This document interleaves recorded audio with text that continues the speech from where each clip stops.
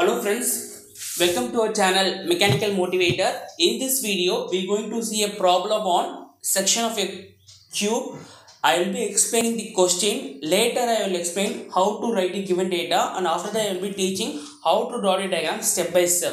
Just follow all the instructions so that it will be very easy for you. Previously we have solved almost 11 problems in section of solid. If you haven't seen those problems, kindly have a glance of those problems so that you can have a better understanding of the problem which we are going to see now. A cube of side 30 mm. So when you see the word cube, the type of solid which we are going to draw will be a square. Okay. Next thing is side of the cube has the side 30 mm, rest on HP. So resting will be on HP on its end with the vertical faces inclined to the VP. So we will be having a doubt, that is square means we can draw in two different way, right? Like this. So we can draw the square like this as well as like this. So 1, 2. So here what they are saying is the vertical faces are inclined to VP. See, this is only equally inclined. Okay, 45 degree, 45 degree. Okay, 45 degree, 45 degree. These faces are perpendicular to VP. Okay, these surfaces are perpendicular. Here only these surfaces are only inclined to VP. So I will be going with this type of square only, type 2. It is cut by a plane perpendicular to VP and inclined 30 degree to HP. What they are saying is the cutting plane is at 30 degree to HP and meeting the axis at 25 mm above the base. So from the base, it will be meeting the axis at 25 mm. Draw its front view, sectional top view and true shape of the section. So we know very well that we are going to go with this type of diagram, and this square is resting on HP. So we are going to draw the square here. Okay, so try to draw the diagram somewhat to the right hand side, because we will be drawing the true shape of the section here, right? So kindly have those things in your mind. If you draw at the end of the page, means then we won't have the space for drawing the true shape of the section. So try to draw the base square, that is this base diagram of the square here, and draw the top view, front view, and then cutting plane, and then sectional top view, and then true shape of the section. This is the way we are going to proceed with the problem.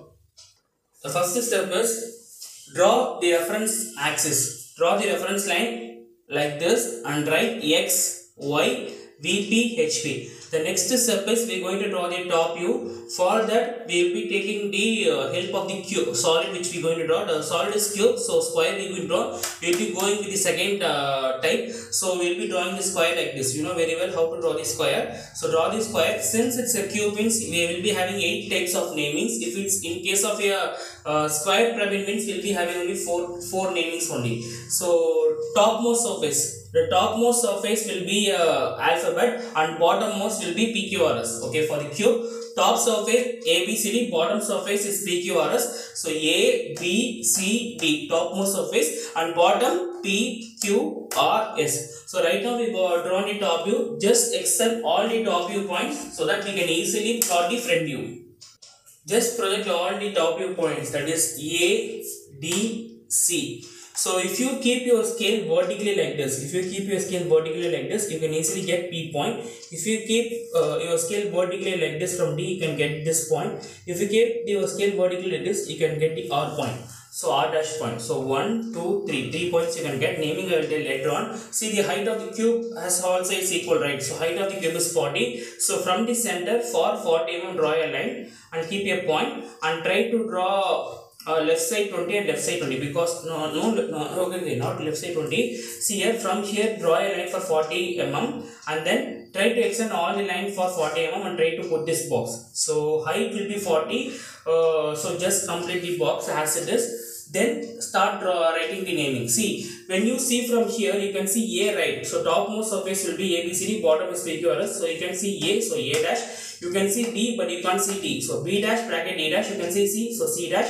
Here you can see P, so P dash. Here you can see Q, but you can't see S. So Q dash bracket S dash. Here you can see R dash. So dimensioning, this is called the extension line. So extension line should be in 2H pencil. A dimensioning line should be in H pencil. 40 and arrowhead should be in HP pencil. Here also same. Extension 2H, dimensioning line H, 40 and arrowhead should be sharp pointed. It should be drawn with your HP pencil. Now I will tell how to draw the cutting plane. See here, take your protector, and one more thing is they have mentioned very well. Just a minute. They clearly mentioned that a cutting plane. So this is the cutting plane. See, this is the cutting plane. This cutting plane meets the axis. So this is the axis. So this is the axis. The cutting plane meets the axis at 25 mm above the base. 25 mm above the base. Where we go? So 25 mm above the base. So from here, for 25 mm we keep a point. Okay, from here for 25 mm. See, whatever diagram I have drawn is just like a rough diagram. So when you draw with exact dimension, you won't be getting exact answer like this. So whatever answer you are getting, just finalize it, because I don't know the output of the problem. I just tell the concept and the procedure how to draw it. Okay, so don't think if you are getting very near to it means that's correct. If you are getting here means wrong. It's not nothing like that. Whatever diagram you are drawing with exact dimension, that is only correct. Follow the procedure and instruction alone. From here, for 25 mm keep a point. From the base, for 25 mm keep a point. Keep your protector here. Try to draw a horizontal line. Okay, try to draw a horizontal line like this. Okay, so if I draw means later on I just rub it off. Okay, see here. Try to draw a horizontal line like this. Okay, keeping this as reference. Keeping this as reference and this line, this point and this line as reference. Keep your protector and for 30 degree draw a line. So this angle will be 30 degree. Okay, this angle. Okay, keep your protector here. Take an angle for 30 degree. I dimension outside, since we are having cutting points. I dimension outside. From here for 30 degree draw a line and leave 1 mm gap and try to extend front and back. And naming is, here we will be getting one cutting point between A dash and B dash. So 1 dash, 2 dash, 3 dash, 4 dash, 5 dash. So 1 dash is between A dash and P dash, 2 dash will be between B dash and Q dash, and 3 dash will be between B dash and C dash, 4 dash is between D dash and C dash, and 5 dash is between D dash and S dash. So like this only we will be naming the cutting points. The next step is try to extend all the cutting points to your top view in order to get the sectional top view. So here this step is very easy only. So 1 dash is between A dash and P dash, right? So between A, P we can write mark as 1. 2 dash is between B dash and Q dash. So between B and Q we can mark it as 2. 3 dash is between B dash and C dash. Between so if you extend this point vertically downwards, see, if you extend the 3 dash point, vertically downwards like this, it will be cutting B and C at one point. So that point is called as 3. If you extend this point vertically downwards, it will be meeting D and C. So D dash and C dash, it will be meeting D and C at one point. That point is called as 4.